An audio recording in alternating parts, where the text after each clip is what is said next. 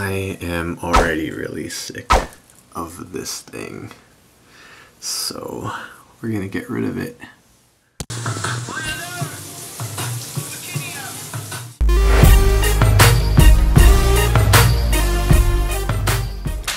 It's 8 a.m. We're at McDo. Yeah, Jed. Jed's leaving. It's early, bro. It's early right now for me. Put hot sauce with one hand, eat it with the other. It's all already in the burrito. Look at that, he put a hash brown in his burrito. And you fold it back up. Old school mixed skillet. Rah. Those question marks in our lives, like Jed's question mark with Patricia. I'm actually married now. I didn't. Yeah, she's married. She got a kid now? No, not yet. You recording? Yes. Cool. Showing up on YouTube.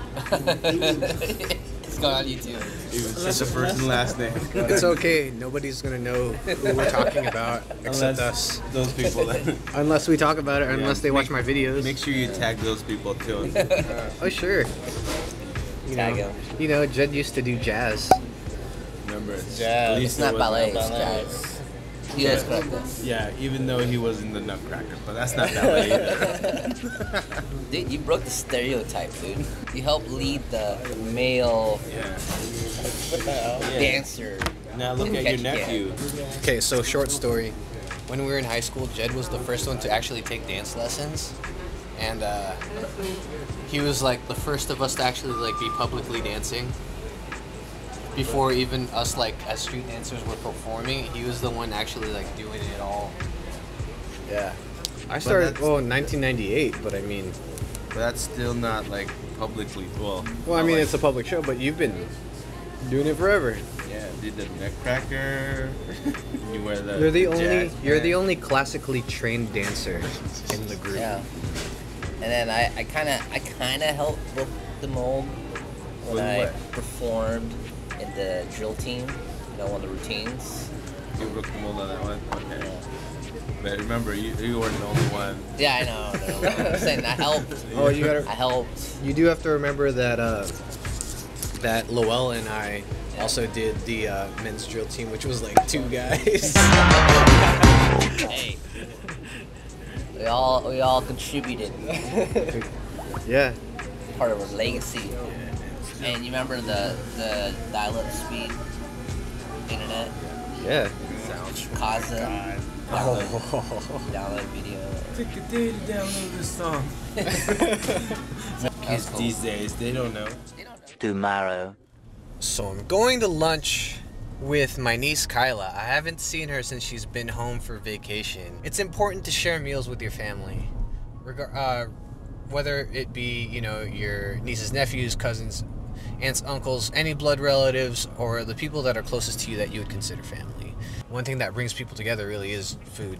So I'm really excited to just, you know, chow down and have a meal with my niece and really just, you know, catch up because we haven't seen each other in a while. We're going over here to Jeremiah's, and this is going to be a pretty good meal because I've been looking forward to this. And right after this meal, I'm going to go straight to work out.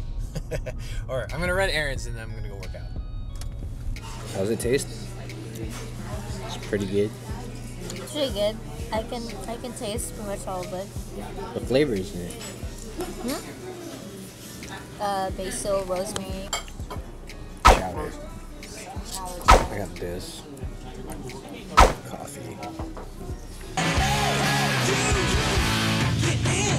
Oh, I'm gonna replace my headlights in the Tahoe right here. Just the low beams, cause yeah, I got pulled over the other day for them, so we're gonna fix them. Short screws. One pro tip is to make sure that you keep your screws near the area that you're going to be re-putting them in, because you don't want to put the wrong bolts or anything in the wrong spot. They may fit, but they may not fit perfectly.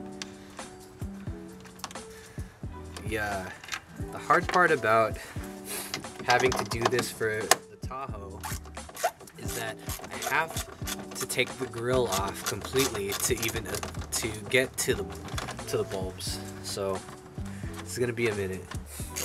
My dad really taught me how to do all this stuff. Short story, when I was about 17 years old, I got my actual first car. Actually, it was 2 cars, but we turned it into one. It was a 90 and a 91 Subaru Legacy. The body was originally blue, but we had to strip a completely red Subaru for parts, especially the doors and the trunk and the interior. And so my dad really taught me how to take apart cars. He never really showed, well, and he showed me how to fix cars. But the biggest thing, my first experience in really working with cars was stripping a car down of its parts to be able to use it for another. It's kind of a cool skill that I learned from him. I don't know, my dad really liked working on cars apparently. He always was fixing them up, hoping that, I think maybe at some point, so we had Pontiac Fiero, we had like an old Mercedes, like I think he had hopes that we wanted to get into cars too. I mean, we're moderately into cars, but honestly, I just want a point A to point B. But I mean, I have a Chevy Tahoe, you guys. It's very point A to point B. I don't really go joyriding in this truck. It's very much a family truck, if anything. So yeah, as you can see, I'm not as full of finesse trying to get these bolts out. It sucks. I have to take off this entire grill. FYI, car maintenance, any type of car stuff, is not just for dudes. I think it's really important for people to at least know baseline car maintenance, know how to change a tire, know how to change out your bulbs, know how to change your, well, you don't have to know how to change your oil, but you have to know what to do to change your oil, you know, what to do in an event if you ever get a flat, how to change a flat,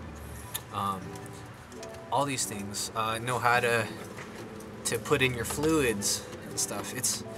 These things, I think, are very baseline knowledge that everybody should learn eventually, because especially if they're gonna drive a car, you don't want to get stranded, you don't want to get stuck, like, not knowing this sort of thing. Comment below if you agree that, you know, it's important to have at least a little bit of car knowledge if you ever drive a car. I know there are people who, like, never drive a car in their entire lives, but seriously, let me know. 1 hour later. All right, it's the moment of truth. See if I actually installed these right, so let's find out.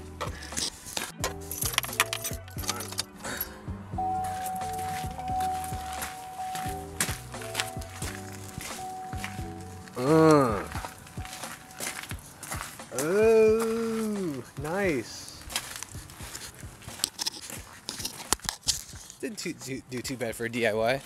I don't normally DIY, but pretty impressed with myself. Now I gotta screw it all back in.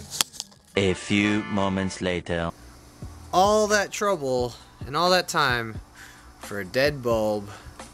Dead bulb. See? Yeah.